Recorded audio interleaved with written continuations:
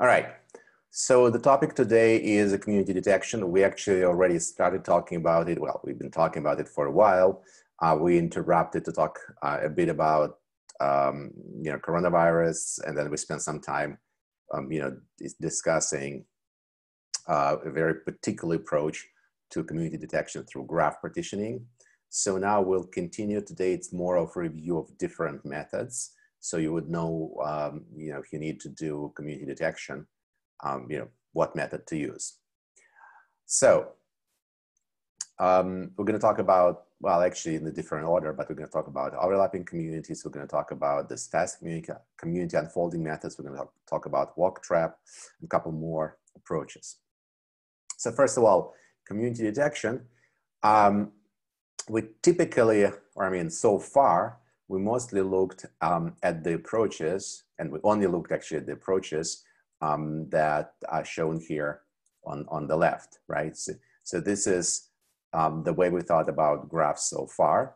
And when we looked into community detection, we thought mostly about the graph partitioning approaches. So where you can, for example, cut out a bunch of edges, right? And that will split the graph into communities.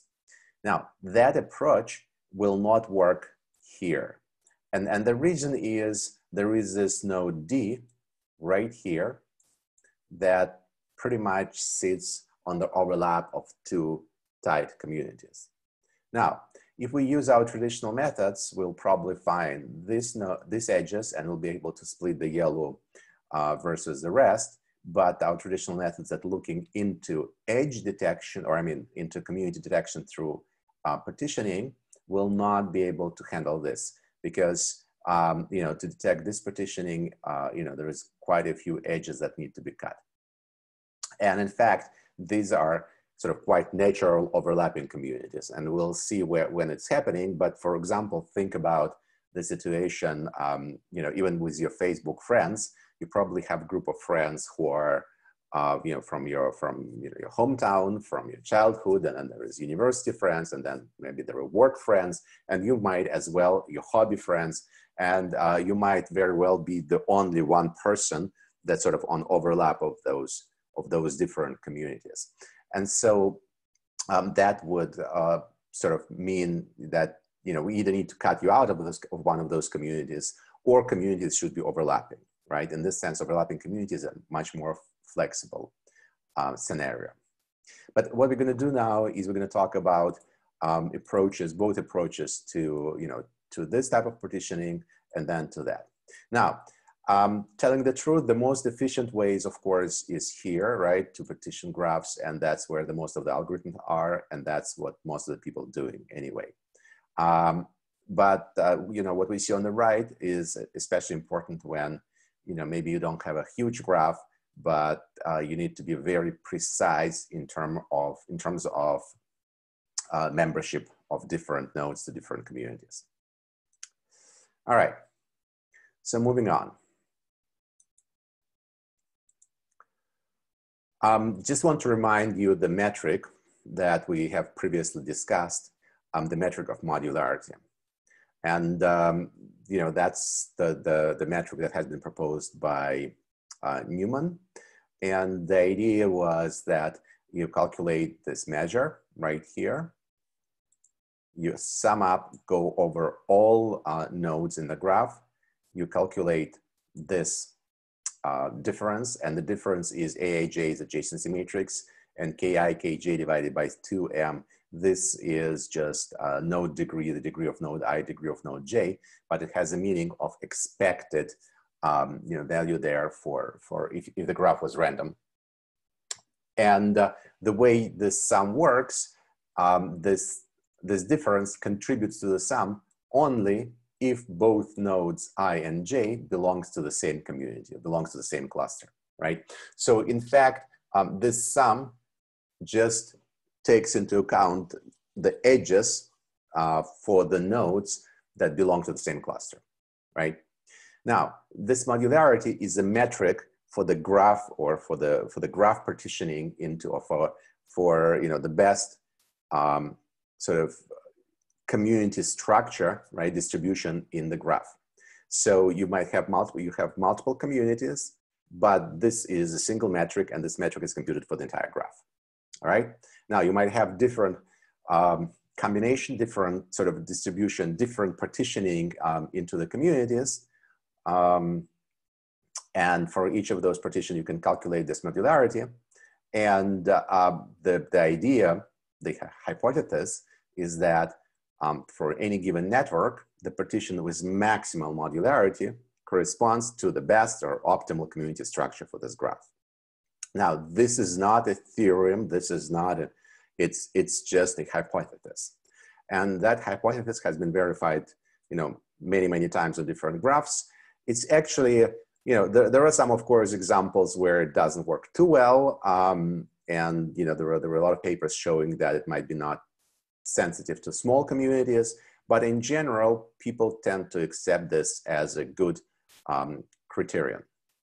And so when we build now algorithms, there are really sort of two approaches, right? One approach would be to optimize something, right? For example, when we did this graph partitioning, we looked at the cut, value of the cut, or maybe you're going to do agglomerative stuff where you will sort of locally do things based on some graph properties, but you monitor modularity, right? You just see how it changes. And then eventually, you decide, okay, this is a good enough value. I stop, I'm done. Here is my communities. Another way of doing this would be to actually take modularity metric and optimize modularity on every step, right, of the algorithm. So again, modularity can be used as a sort of checking of the way, to check the solution. And that's what we've done previously when we talked about Fiedler vectors and partitioning of the graph. Or it can be used as optimization criterion where you literally trying to maximize it, right? Another thing to remember that we want the largest. So it is a maximization problem. Okay. So moving forward.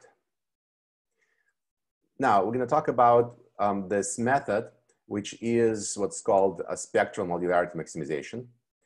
In fact, this is a method that Mark Newman proposed, and it's pretty much taking that graph partitioning algorithm that we discussed previously, right? The second eigenvector, Fiedler vector type of approach, spectral graph partitioning, taking that and modifying it a bit to instead, through the computation of eigenvalues and eigenvectors, to maximize modularity. So this is how it's done. We look again at bipartitioning right now, right? We're going to split the graph into two pieces, and then eventually we can do this hierarchical story, doing divide and conquer. But let's start with two classes, class 1 and class 2, and again indicator variable, pretty much the same way as we previously done. But we're going to write it slightly differently. But the meaning is exactly the same, right? So we have delta Ci Cj is going to be 1/2 of the product Ci Cj plus 1. Now notice if Si and Sj, they both either +1 or -1, this expression is equal to 1. And if any of Si or Sj's are of opposite sign, this expression is 0.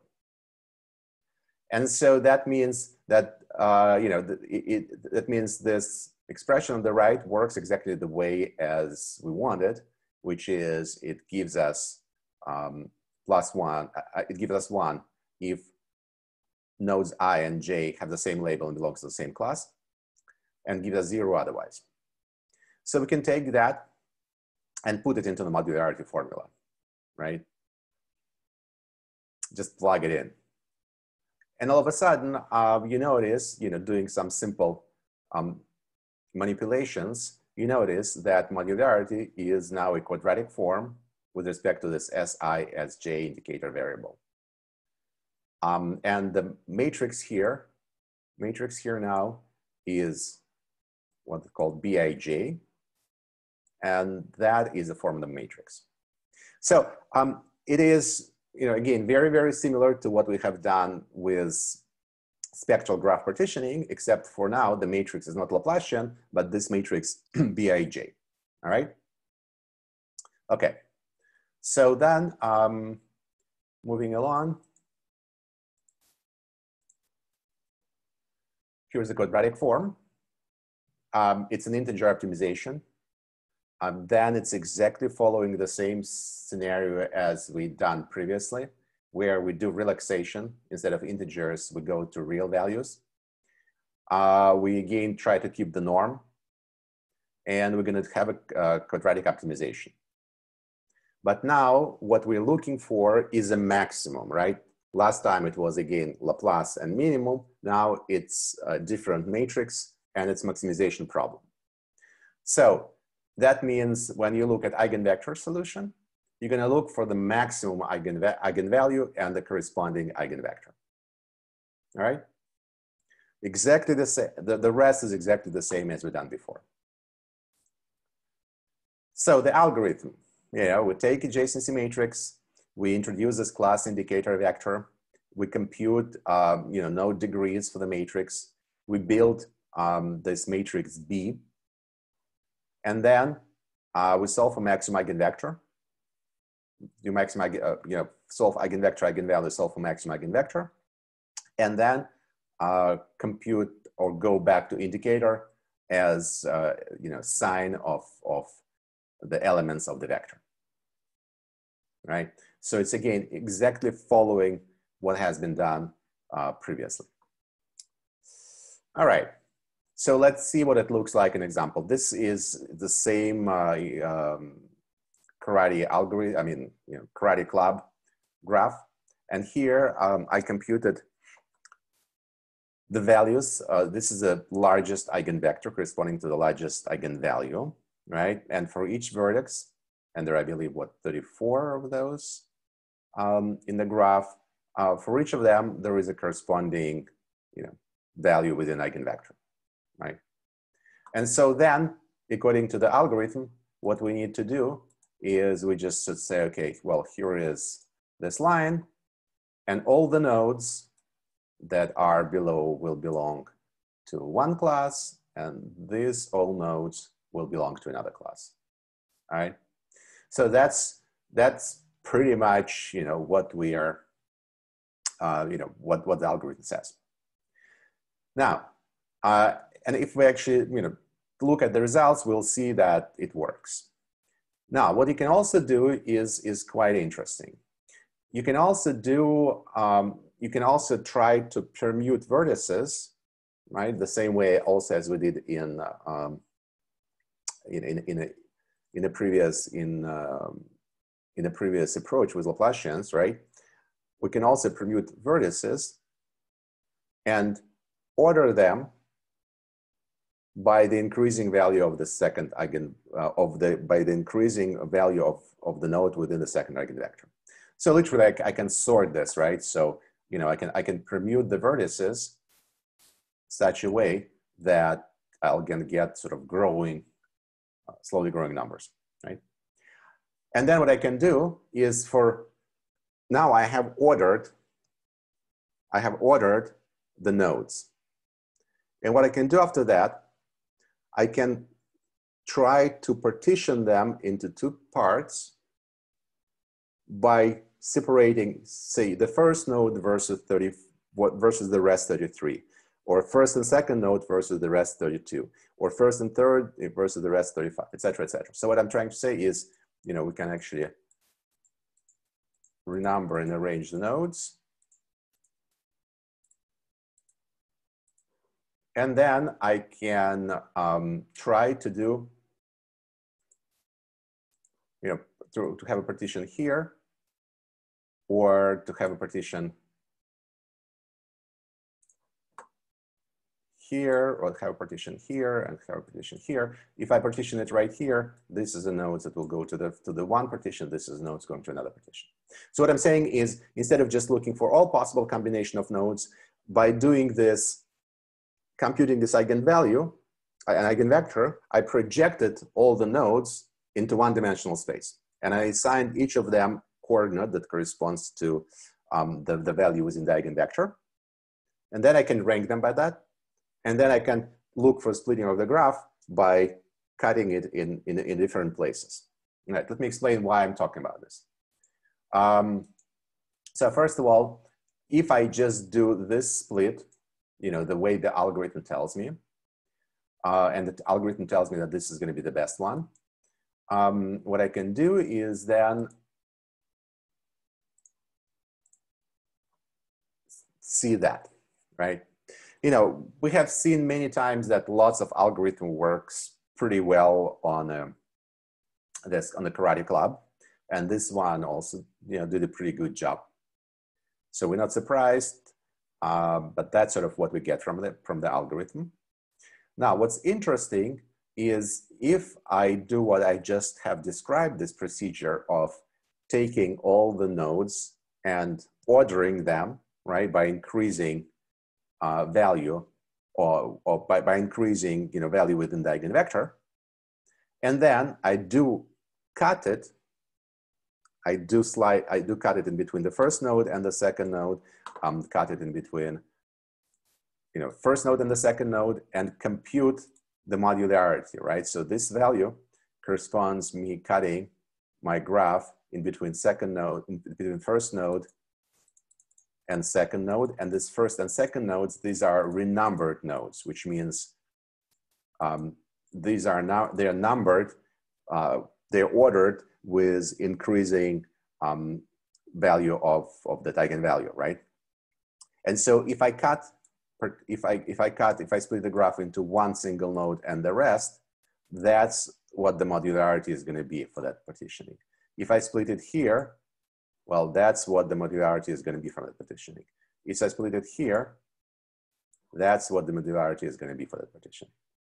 So what I'm saying is, by doing this type of projection, and later on giving this swipe, I can actually, at least within this one-dimensional ordering, I can get the optimal partitioning. Well, and in fact, here it is, looks very much, balanced partition, balanced cut. It's, the same as original algorithm gave us. But sometimes, this maxima can be actually shifted.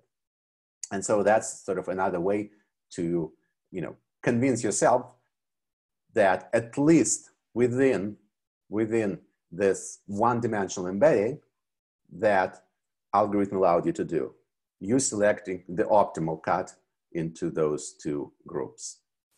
Now, does this make sense? Sort of? Can I ask? Yes. Can we obtain the more than one local maximum of modularity? Ooh, can we be more than, I mean, you can probably have, you could potentially have, those kind of situations, right? I mean, I wouldn't be surprised if you get things like that. Can you get sort of,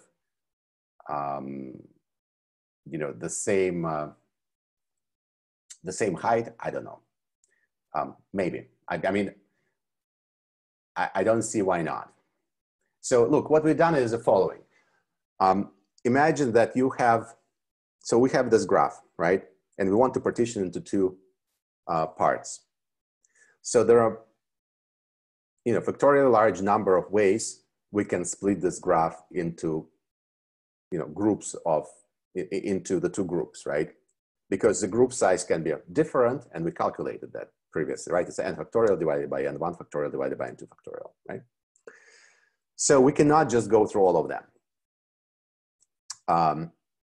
So the idea here is, let's try to find some, and this is sort of different look at this, but it's, you can also interpret this for both, spectral in this algorithm.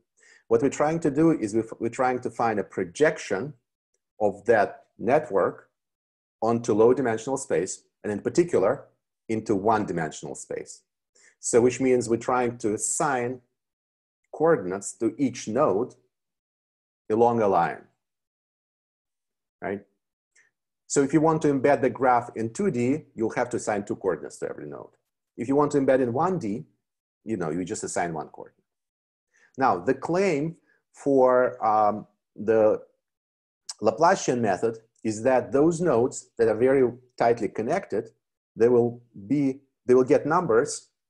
They'll be ordered such a way that that the nodes that are tightly connected will get the consecutive numbers, almost consecutive numbers. So the distance in between them will be short, right? There will be all kind of try to squish them next to each other. Now, this algorithm does something different.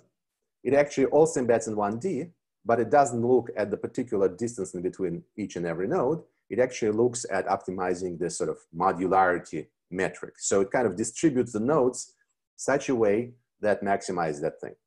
And that what I'm saying is very simply, after you embed it into 1D and the nodes somehow, sitting in this 1D, you need still to do the, split it into clusters, you still need to partition it somehow.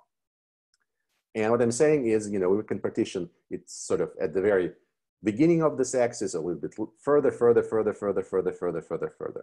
right? And depending on where I do this, I'm gonna get sort of, different modularity. And, possibly one of those partitioning will give us the best modularity score, and that's what we select. Now, the algorithm and sort of the theory claims that the best, in the perfect world would be, at the zero crossing, right? But as you remember from discussion last time, this sort of zero line is our, we're making a sort of leap of faith there when we're doing it, especially since, we are going from discrete to continuous optimization. So there is sort of no deep math in here that would tell us that it should be particularly zero, right? Okay, all right, now that method actually works. It works nicely here. Now the challenge for that method is that, eigenvector problem, is not very easy to do, right? I mean, you can still, there is what's called Lanczos algorithm. There is a power iterations that allows you to compute the largest eigenvalue eigenvector. And, that's where it can work.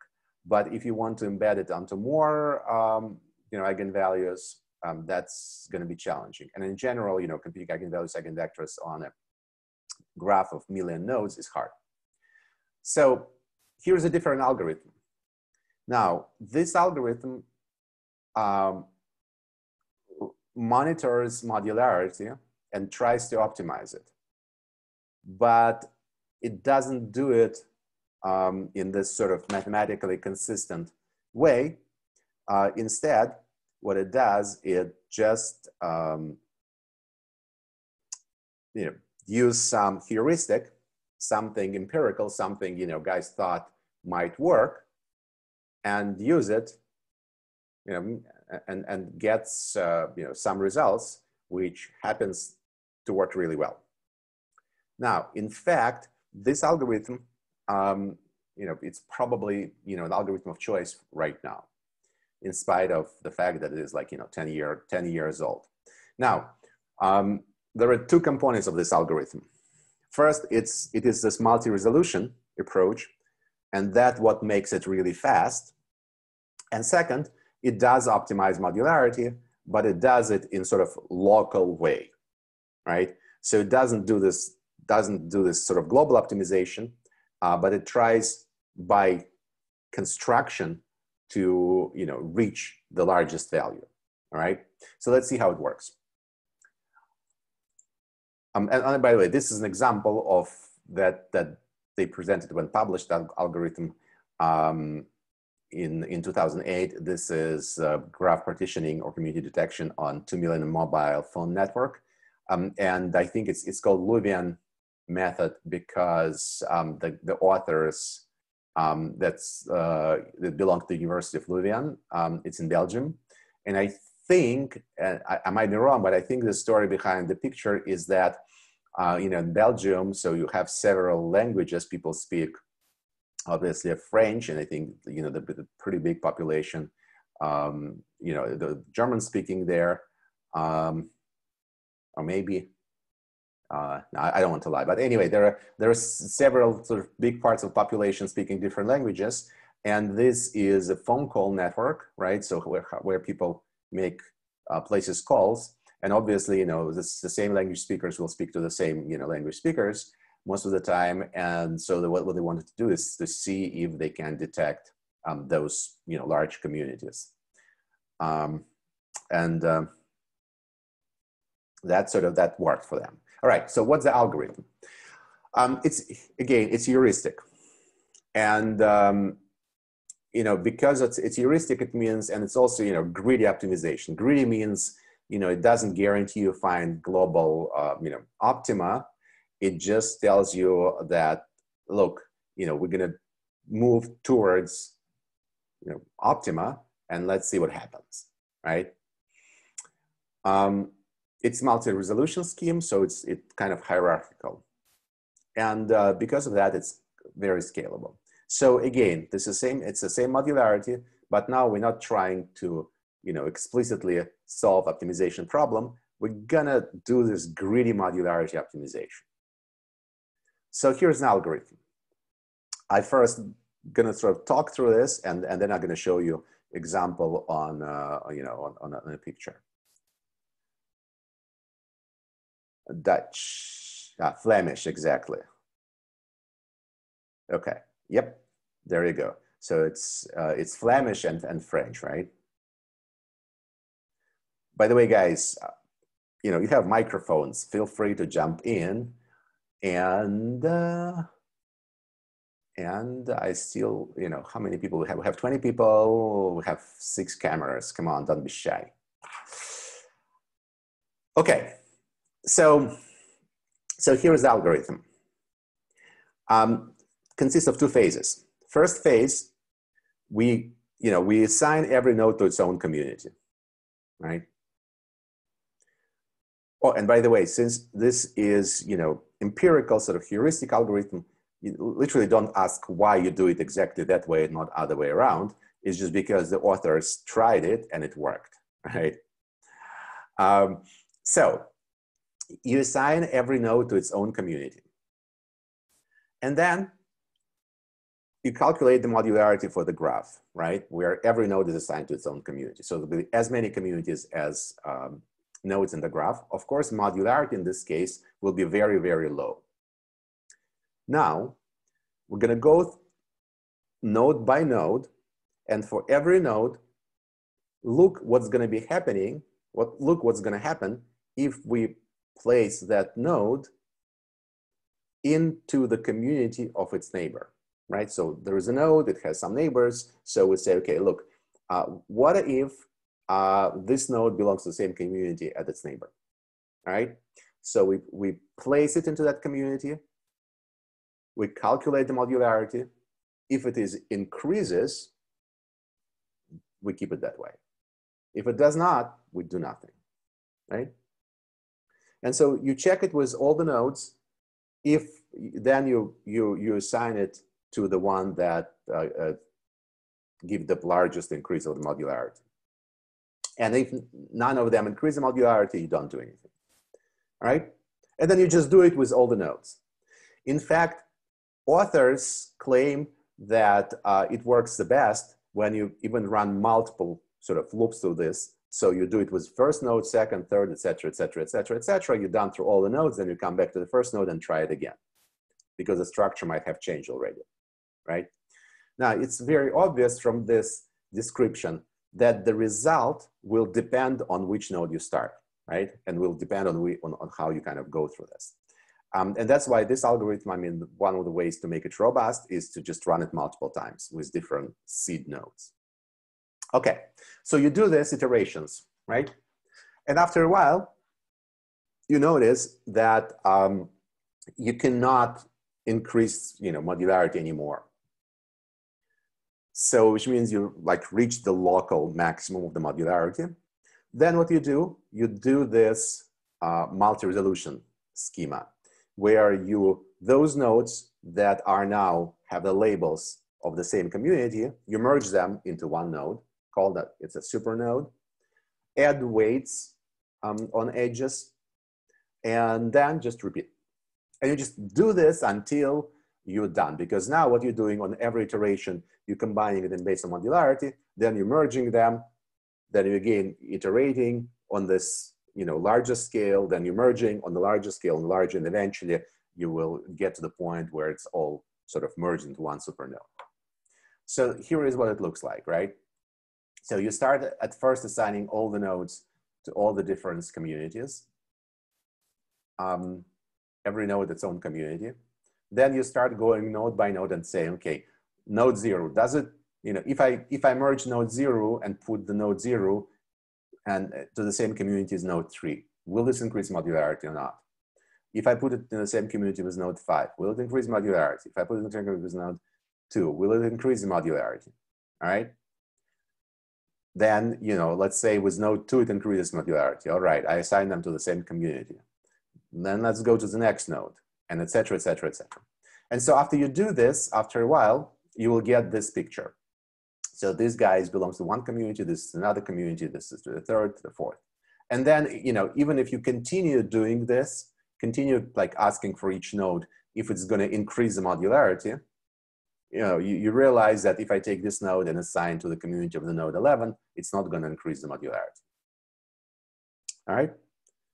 So after it kind of saturated, and it does not, this reassignment does not increase modularity, you take those nodes that belongs to the same classes now and merge them into single supernodes. You got this picture, right? And then what changes is every supernode got weight, which is based on the number of nodes that is in there, and the edges are, you just add up how many edges connects those classes, right? That's the weight. And then you do the same again and again and again and again until you pretty much end up with very, very small network, right? Does it make sense? How we use weight of links during the algorithm? Yes, I don't remember right now, how it's actually being used. It's okay. Here's how it's being used. There is probably a reweighting. Let me get back. This is a good question. There is probably, because every time you change modularity, right? When you do this combination, I suspect, so you get new matrix, right? It's AAJ is initial matrix, but then you get a matrix for, new graph, right? For this supernode graph, which will be much smaller than IJ, because now it's going to be matrix of the supernodes. And then it's going to carry, the weights in there. I have a question. How do we consider changes which we already made on this step? So for example, we have that placing node 1 with node 2 in the same community increases modularity.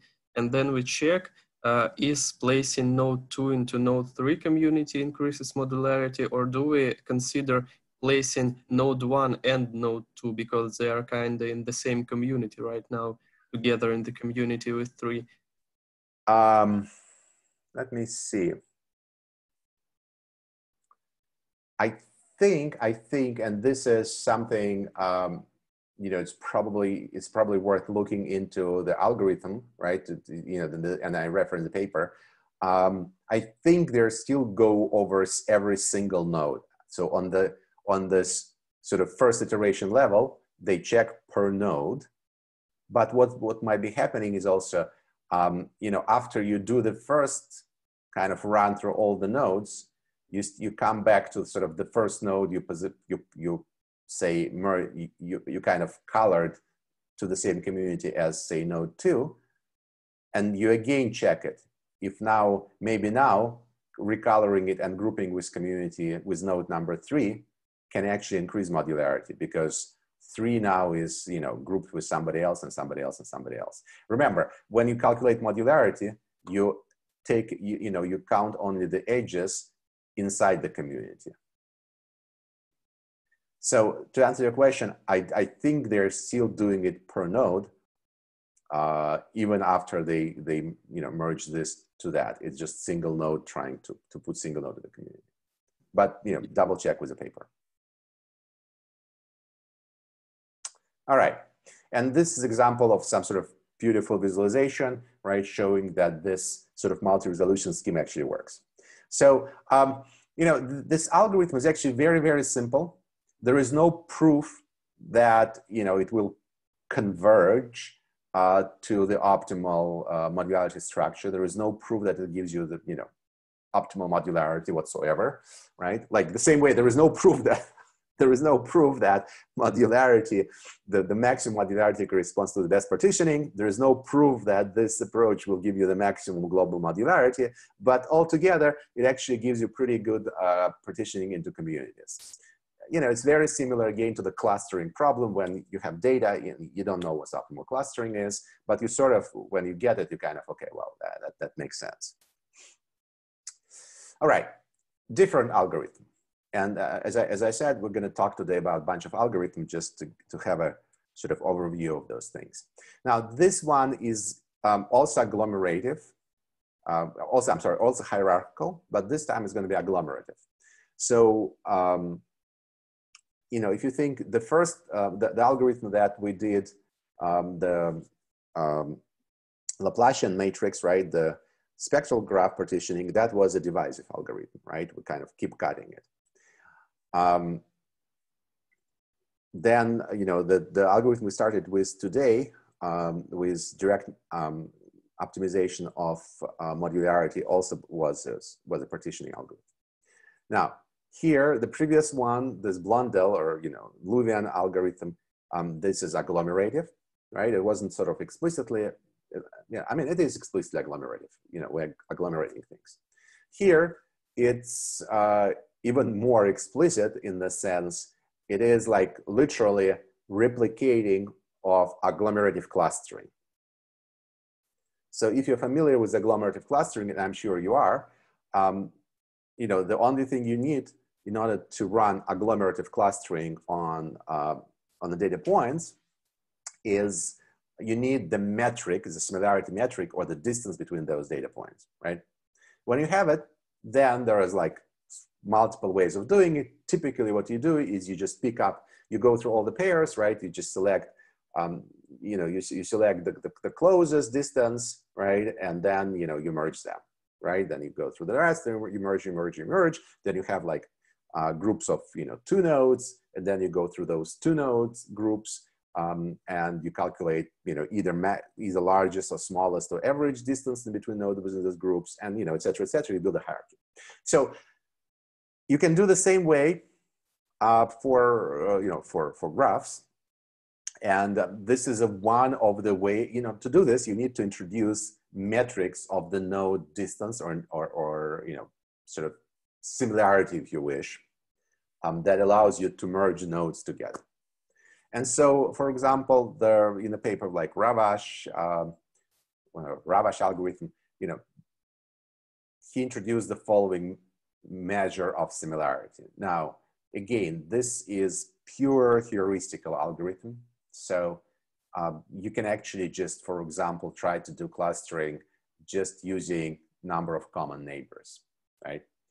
So, the idea is kind of clear, right? You think if 2 nodes belong to the same cluster or to the same community, you expect that they have a lot of common friends. That's sort of the definition of community, right? You have lots of friends in common. And so that means this number of common friends by itself can, play a role of the similarity of the nodes that you can, that will or distance between nodes, if you wish, the metric that will allow you to put them together. Now, they proposed slightly different metric, which was, okay, there is a number of common neighbors in numerator, and then denominator is normalized the minimum of node degrees plus 1 minus theta, and theta is a step function, which literally says if the two nodes have a direct connection, then this is, if they're directly connected, then 1 minus that thing is 0, and if they're not directly connected, it is 1, right? I actually don't know the logic, why how they came up to this particular form. Check out their paper. It's probably explained why they did it exactly that way. But in any case, if you try to build the similarity matrix, and this is a sample graph, you will see that for those sort of within those triangles, it gives you all ones, all ones. Here it's also 1s and 2/3, but those that shouldn't belong to the same community, they have a low weights here, right? Those scores on the edges are what scores? I think these are the scores. These are the scores. So it is the scores that computed from similarity matrix. And then if you take the similarity matrix, and exactly as in agglomerative hierarchical clustering, run it on the similarity matrix, that's what you're going to get, right? So you're going to get those sort of, it will identify those as a clusters, right, as a groups. And so that's what you're going to get, right? So this is your 3 clusters, 3 blue, 4 blue, purple and green. All right, now. Mm-hmm. Sorry, may I ask? Yeah, please. In hierarchical clustering, usually we firstly merge with calculating distances between like points and then between clusters. And yeah. Here, as far as I understand, we calculate always the distance between points. No. What I was trying to say is you do, this is, I just showed you the first iteration. Give me 1 sec. The algorithm itself is exactly hierarchical clustering, which is, so assign each node to its own community, right? And then evaluate those distances. Then, find the node pairs with the highest similarity and merge into single communities, right? So then you go and merge to them. After that, you calculate similarity between the new communities, right, and other communities. And then you merge them again, and you just keep doing it until you have a single community. And what's the similarity measure between communities? Because it was between nodes or yeah, max, right? I think if you remember from hierarchical clustering, there is usually like what's called single linkage. I think, what other metrics? Average linkage. Yeah, so they use average linkage. I think there is a single linkage and then maximal linkage, I think, right? So they use average linkage. Now, again, why? Well, they tried, it worked for them. So this is one of those things where, there's no theory behind it. Now, the catch here, as in every also this hierarchical algorithm, that when after you build it, you get this complete linkage, exactly. After you build this, what did just happen? Do you guys still see my slides? No? Yes. Interesting. And how come I don't see them? All right. Okay, it's back. So when you got the tree structure, the question is always, where to cut it, because depending on where you cut it, you're going to get different number of communities. And again, in the paper, the guys, they did it actually. This is biological network. It's metabolic network for bacteria, and I believe they did this. They cut it on certain levels based on their sort of external knowledge biological knowledge of sort of what, what you expect from clusters. But this is a network, but, in some sense, since we're talking about, modeling, right? Algorithms should work for any type of network. So that's what sort of it looks like. And, it looks like pretty decent partitioning, right?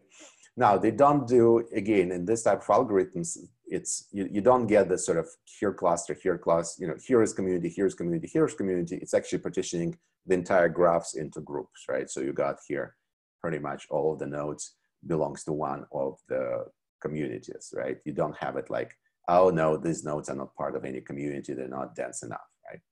So that's sort of, this algorithm doesn't do it for you. But again, the point is, there are algorithms that are very mathematical, like, this linear algebra based modularity optimization, to a little bit more of, okay, yeah, we're going to optimize modularity because, but we're going to do it, in this multi-resolution way with, quite ad hoc sort of greedy optimization procedure, to this type of algorithm, which really doesn't really optimize sort of, anything, but tries to build out, and sort of common sense tells us that, this should work because it's kind of by construction, right? Because every time you're kind of merging those that are closest to each other. In fact, you can probably, you can check definitely, you can use modularity, for example, to, check the results of this algorithm, or you can use modularity to select where on this tree, right? Where on this tree to cut, right? Because you cut it here on the tree level, or, whatever. Here you cut it on the tree level, it's symmetric matrix. You get certain number of communities, you get certain modularity, right? You get here, you get sort of fewer communities, you get different modularity. So you can actually use modularity score to select the optimal height of the tree on which you split it. That's an option. All right. Okay. All right, last one. Now, this is actually quite interesting. And the reason is the following. If you think about the problems you often dealing with, you have this huge graph, and very often you might not need to know the community structure everywhere. You might want to be able to detect community structure within the neighborhood of some nodes, right? Investigating, I don't know, the phone call structure, you don't care about, everybody is, friends, but what you care is, I don't know, you're trying to detect so this organization, right? And so what you really want to see if either communities around certain members exists. And the entire graph is millions, actually like 50 million, for example, node. If you think about, I don't know, MTS, like I think they even have 100, I don't remember how many, how many clients they have, right?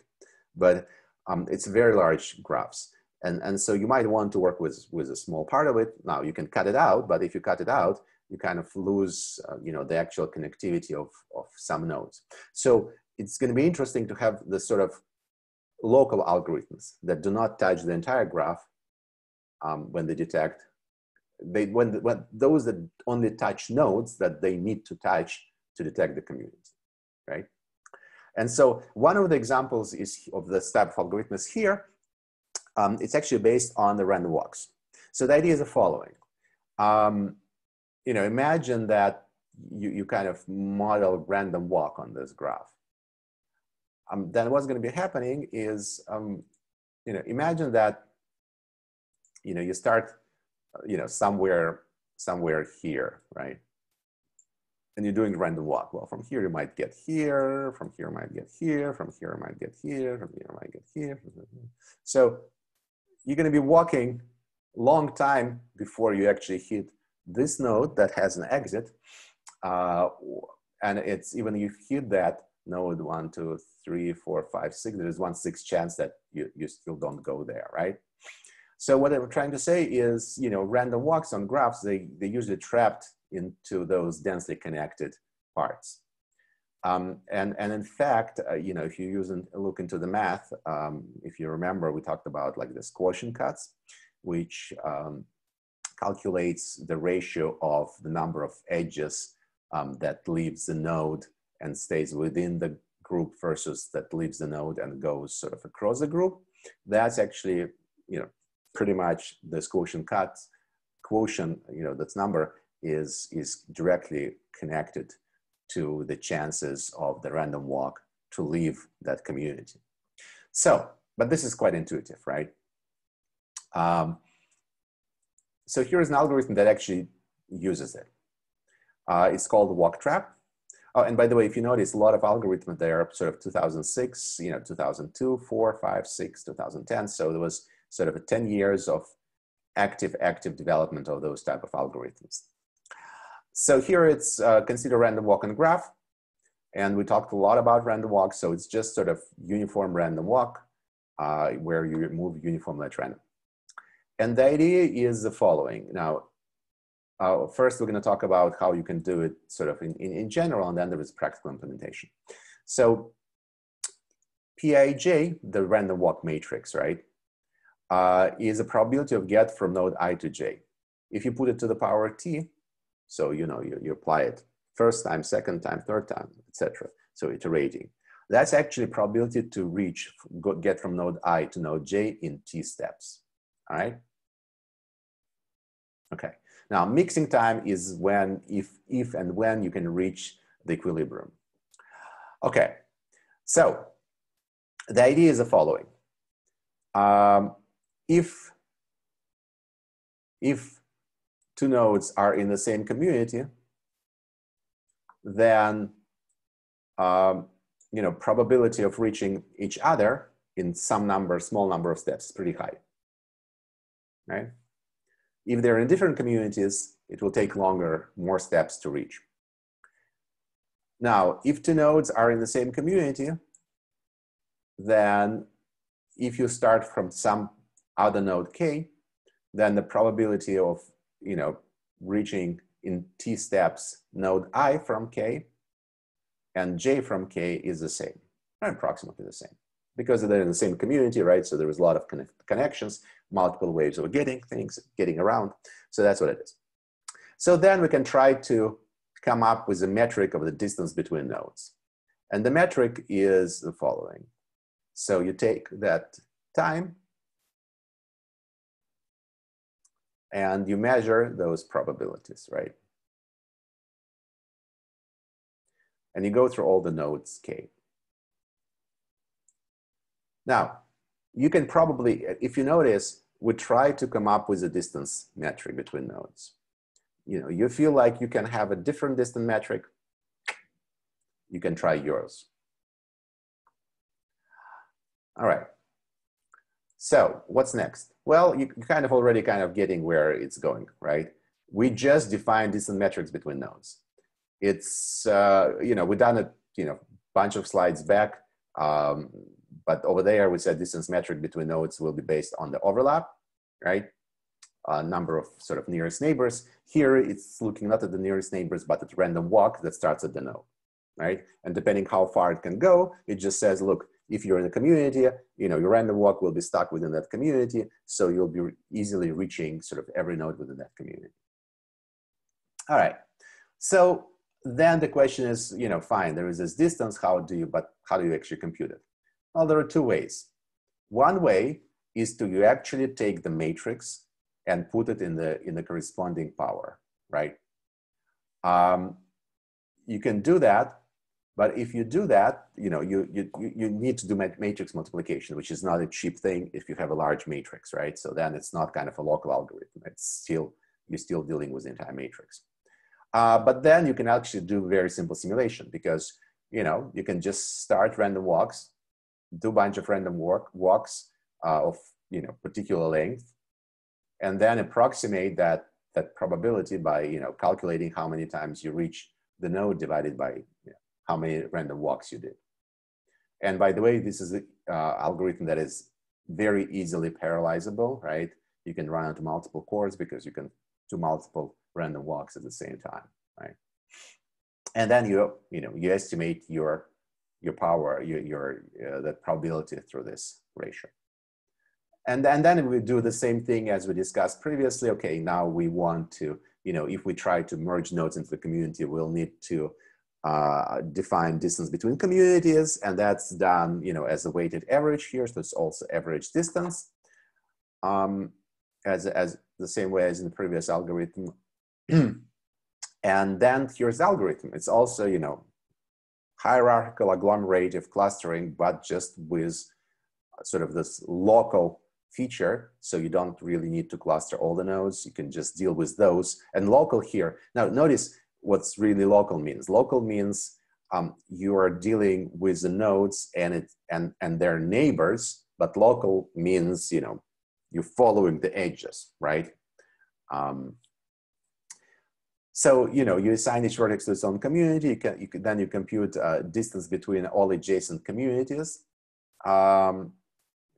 Select and you compute the distance based on the random walk. Choose two closest communities, and then merge them, right? And just keep doing it. So here is an example from this guy's paper, how they do it. Again, going through the bunch of, doing these computations, merging first pairs, then triples, then get bigger and bigger. So exactly the same kind of problem afterwards. How do we split where do we cut? You can also, look here a little bit more on this random walks approaches, or you can actually just do the modularity scoring also.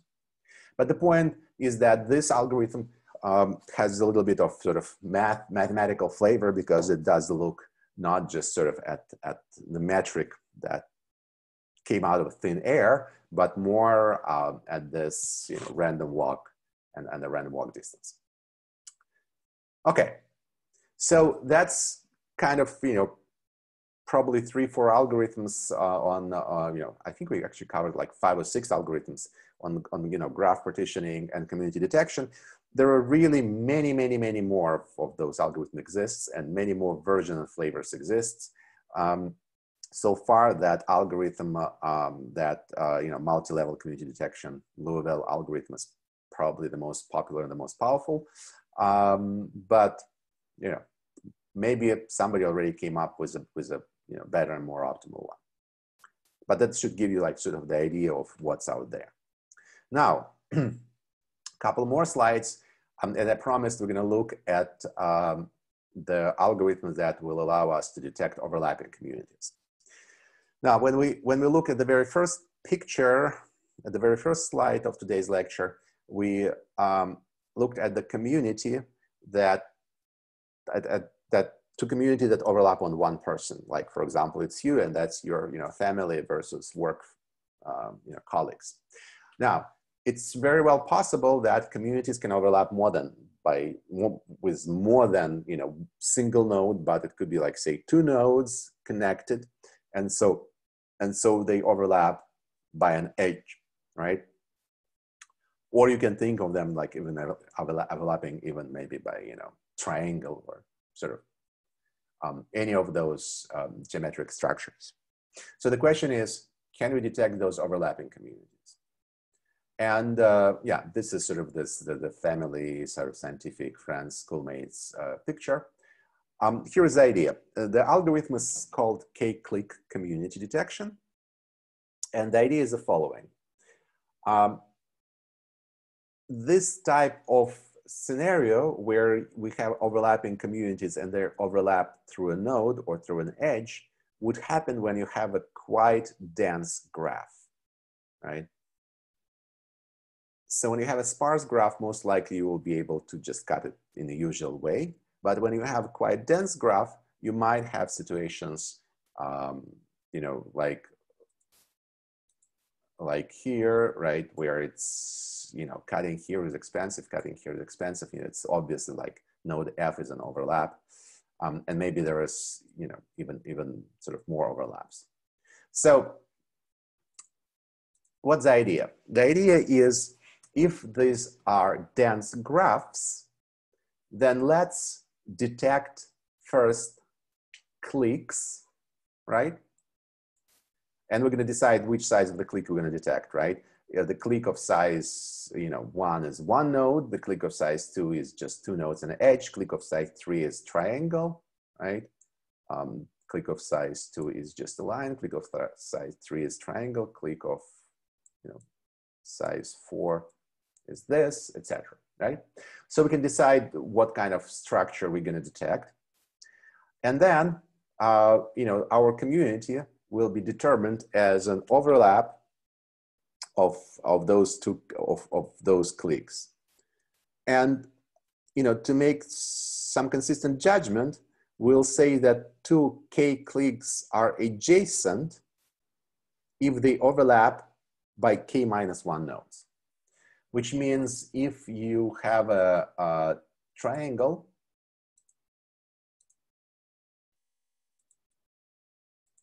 two triangles, right, which is a click of size 3, they should overlap by a click of size 2, which is by 2 nodes. So when you have triangles, that should be the overlapping scenario, right? And when you have next step, right, click 4, they should overlap by 3 nodes. So then it should be something like that, right? So there are 3 nodes in common. All right,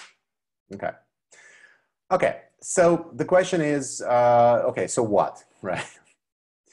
Well, here is the idea. Let's look at this. Let's start with this simple 3 click. I mean the click size 3, right? Here we have this click size 3, and let's think about this kind of rolling it through the network. By rolling, I mean we're going to expand it into other triangles, or shift it into other triangles, such that they have the common edge, right? For example, this A can become this guy B, right? So it kind of became this triangle, right? And then next step would be, okay, we can take this, this and this, and that's going to be a new triangle, right? That overlaps with this guy by that edge, and then you can pick up this node, and this is a triangle which overlaps with the old one by that edge, etc., etc. Right? Now, if you do this, you realize that at some moment you cannot just do it anymore, right? You run out of those triangles that have an edge overlap, and then you're done. And then you start over again, with another part of the graph. And if you do that, you can see, oops, you can see how, you can see that you got this one community, you got this second community, right? That has this sort of triangle situation, right? Triangles, and you got the third community with triangles. It's overlapping, right? Now, you can do it, but it's kind of pain in the ass, trying to do it every time. You need to detect, you want to detect one particular, click, and then should propagate it through. So there is a much more efficient way of doing it. And here is an algorithm to do it. So first of all, you find all the maximal clicks, right? Remember, maximal click is a click that cannot be extended more. So if you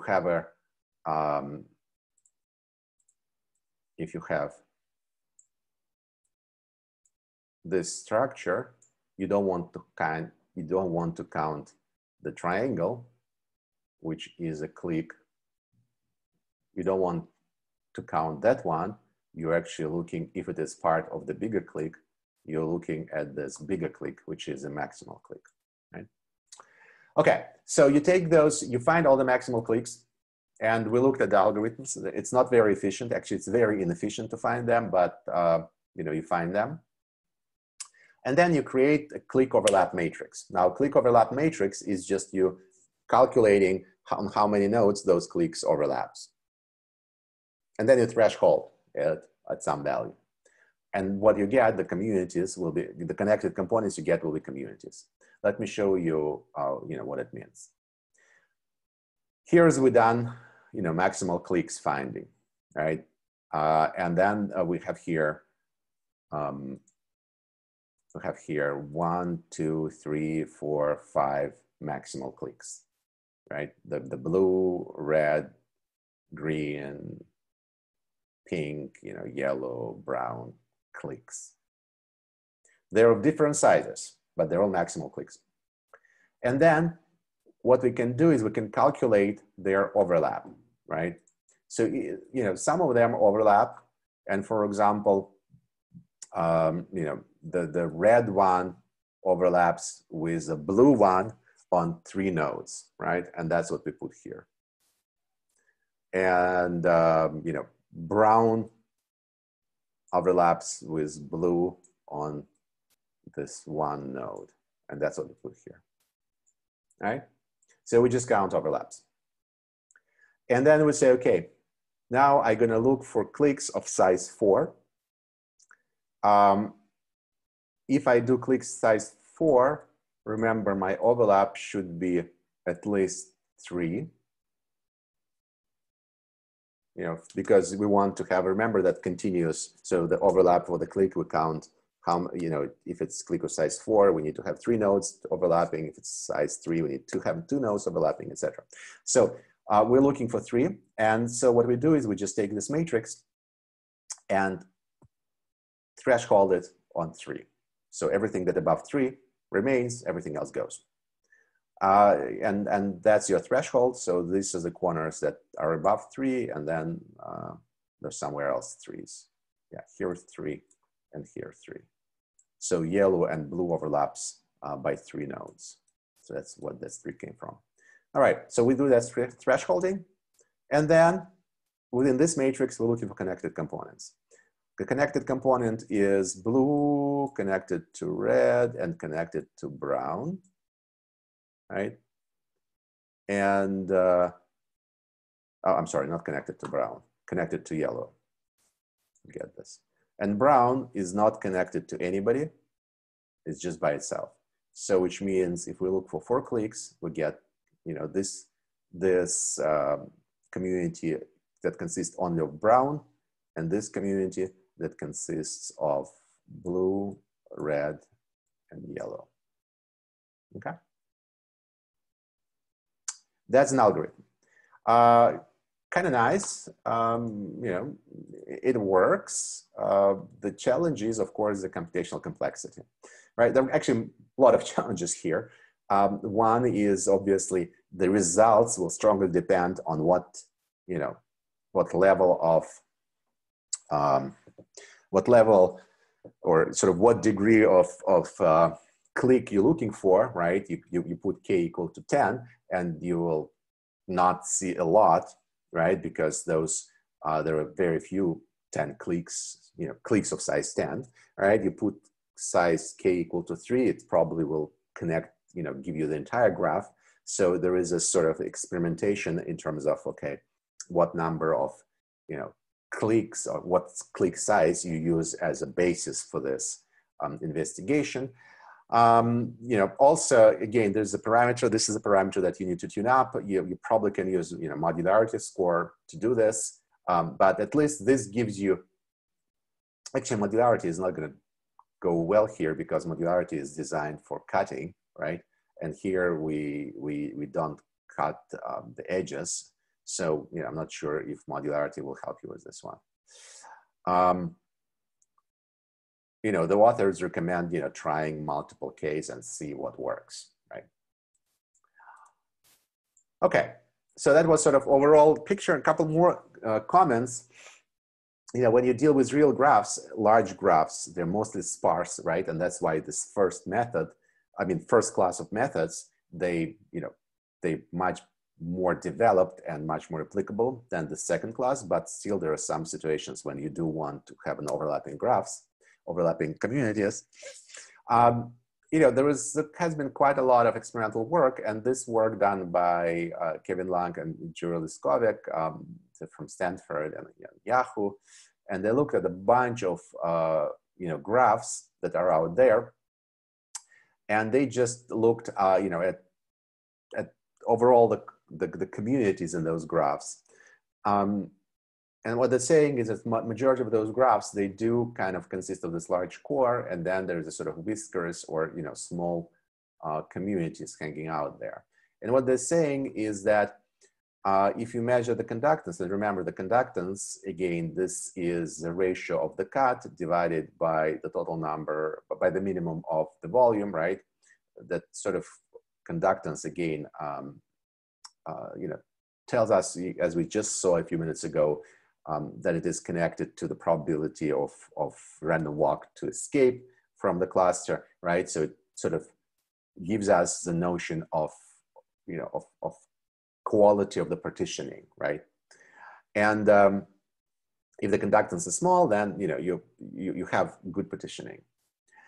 And what they notice is, you know, they measure this conductance for different levels of partitioning. And, you know, the different size of the nodes in the cluster, right? So they just looked at the very small clusters, at the larger clusters, larger, and just measured, you know, overall conductance for the network, average conductance. And what they realized that, in fact, you know, and I think I don't remember precisely, but I believe somewhere here where they have minimum, this is a couple hundred nodes, right? So when you reach clusters of couple hundred nodes in real world graphs, this is sort of the optimal size, which means, you know, most of the clusters or communities there of that size.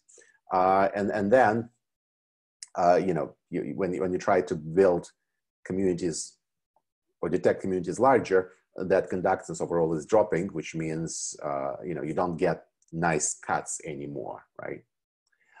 Now, this is, of course, you know, some communities can be very large, but typically that's what you see. And their hypothesis was that, you know, what you see is that, you know, you kind of, when you reach the size couple hundred, it's kind of the moment when you cut out, when you're done with sort of cutting out this type of communities, right?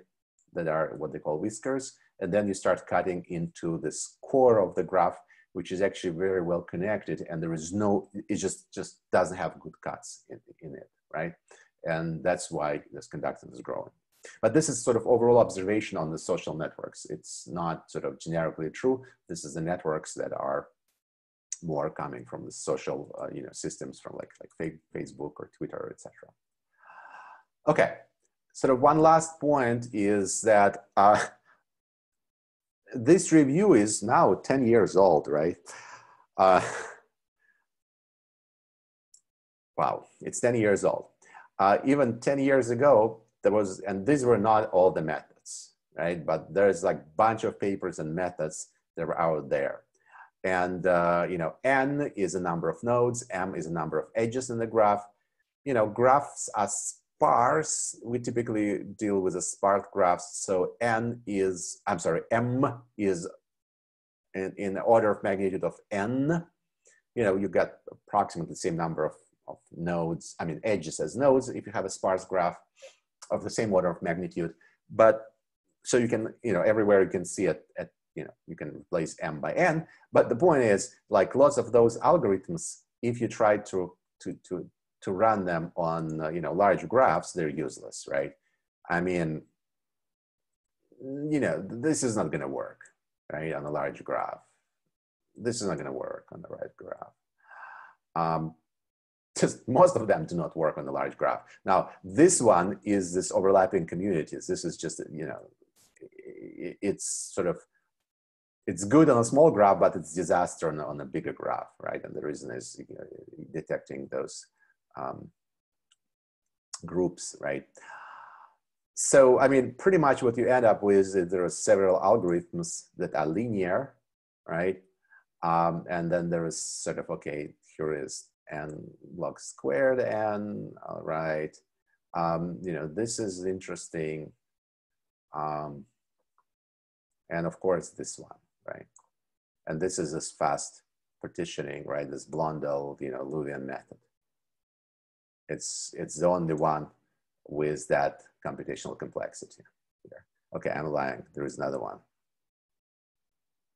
We haven't talked about it, but that actually comes. This algorithm InfoMap, it actually uses the coding theory, trying to think about graphs and graph partitioning as transmission problem, and finding the optimal code that allows you to compress a graph. So pretty much for them, graph partitioning goes through graph compression, and compression is expressed through the coding problem. So you're trying to find the optimal combinations such that you can sort of send the graph with the minimum amount of information. And that means, if you find those nodes that belong to the same community, that you need less information to describe the graph, because you then describe a community instead of separate nodes. But other than that, the computational complexity is like a killer here. And if you think about graphs of millions of nodes, it's very clear that your options are either sort of this algorithm, the Blondel algorithm, or maybe those sort of random walk like local algorithms that allows you not to touch the entire graph. That's pretty much it with graph partitioning. I think we're done here. Then the rest of the lectures we're going to cover. Actually, before I go there, any questions? So exist some standard, maybe artificial graphs where we can estimate and test our cluster algorithm, like in standard clustering problem? Yeah, very good question. And I forgot, I didn't put it in the slides. There are several benchmarks, like there are several artificial benchmarks, the Newman-Gierman benchmark, and there are a couple more. If you look in the book Barabasha book on network science, there is, part of the chapter is dedicated to those, standardized tests, right? And some algorithms perform better, some worse on those. Unfortunately, with those, benchmark, the only thing it's because, a lot of those algorithms, they are sort of empirical and heuristic. The only thing that benchmark shows that the algorithm performs that well on that benchmark. So in some sense, it's very hard to extrapolate the numbers you get on benchmark to the real networks, because benchmark is built on certain properties. Like, for example, you try to build a benchmark for power law networks, right? So you force the distribution of nodes to be a certain way, right? Or you force it to be have certain number of clusters or certain size of the clusters. But in any case, yes, there are benchmarks. There are standard benchmarks, and you can run, against them. And there are benchmarks in terms of actual generated graphs. And then there are benchmarks in terms of generative schemes, like the processes you can generate graph of, any size you want, or, any or certain type of properties. Okay. So the answer is yes, you can compare it. So it seems like research in this problem stopped in 2010 years. I mean, is exist new something algorithm? Actually, it's more of I stopped following it closely in 2010 on that. Well, maybe not 2010, but a little bit later. But let me see. The Barabasha-Albert book is published in 2016. I mean, you guys seen that? I mean, well, you have seen the book. It's online, right? Yeah, this book is published in 2016. I believe all the methods that are in the book we covered. I think we only didn't cover this InfoMap. So there could be some more methods coming along, but not at this moment. I mean, look, the science and research, they go in waves. Things becomes popular. You start writing these papers. They get accepted. More people writing it, more people reading them, and it reaches a certain level, then you realize, okay, there is nothing new and exciting, and interest drops. The same happened with deep learning, right? It's kind of going crazy, then it's kind of slowing down. Now I'm pretty sure next year you will see tons and tons of papers on virus propagation on networks, right? Obvious reason. So it comes and goes. Take a look. I mean, this Fortunato 210, this is a review, like 100 pages long review on algorithms. I'm pretty sure there were more recent, but if I think about sort of recent topics that people talk about in networks, it's more about network embeddings, right? It's a sort of connection, or like neural or deep learning networks, or connection networks with neural networks, those kind of things. And then if, for example, if you learn good embedding, right, which means assigning coordinates and putting your graph into low-dimensional space, then, for example, graph partitioning means you hopefully embed it such a way that the nodes that are connected, tightly connected in this embedding, they're next to each other, and then graph partitioning becomes clustering problem. In fact, we almost did this with a spectral graph partitioning, right? We found an embedding into one-dimensional space in one eigenvector. But if you embed it into a 3, that's your graph embedding. It's just back in 1970 and back in late 90s, when people did those algorithms, they never talked about it as embedding. And now, with deep learning, people talking about embedding. So yeah, take a look. There might be something better, but honestly, I kind of doubt that you can do better than this, because M is a number of edges. And literally what it says, you need to touch every edge at least once. But look, if you want to find communities, you need to trace the edges, right? Because edges is what tells you about communities. So you need to touch an edge at least once, and that's why there is this O of M. I'm actually even surprised it's not O of M plus N, but it's O of M. And so I doubt you can do better than that. You can probably, do the same complexity, but maybe better quality. That's possible. I have a question. Yeah. Will we consider the algorithm for embedding graph? I think we will. On one of the sort of later lectures, we'll look into this graph neural networks topics. All right. One last thing is, I think we scheduled on Saturdays. I think with the holidays, though High School of Economics, I think they canceled spring vacation, right? Spring break. But we still get onto those holidays, right? So we don't have a lecture next week. The week after, I kind of don't know. I haven't looked at the calendar, what sort of the official dates. But next week, it's definitely what, 1st of May or 2nd of May, right? That's definitely holiday. All right. Okay. Good. So if no more questions,